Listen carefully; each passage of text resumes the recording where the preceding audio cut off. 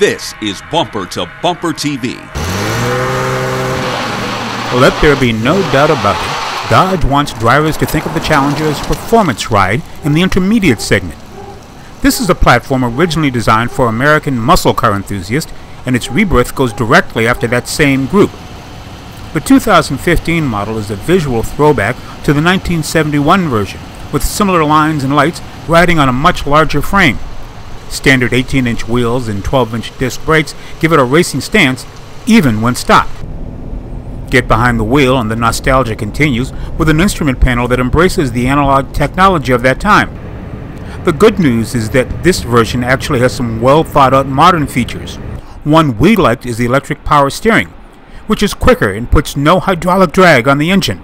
Speaking of the power plant, Dodge, like its competitors Camaro and Mustang, offers a surprisingly powerful V6 engine.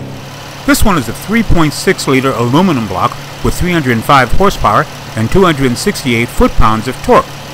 At the same time, fuel economy numbers for this motor are pretty respectable, due in part to an 8-speed torque-flight automatic transmission that even the most ardent Mopar enthusiast has to respect.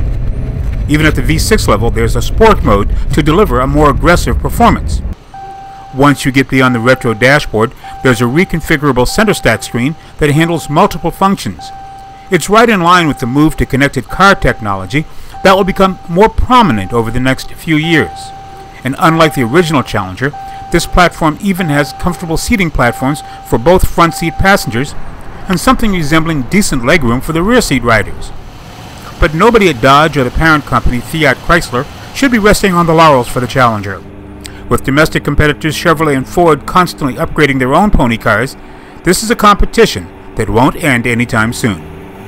This is Greg Morrison. We want to know what you think, so email us. The address is bumpertobumpertv@cs.com.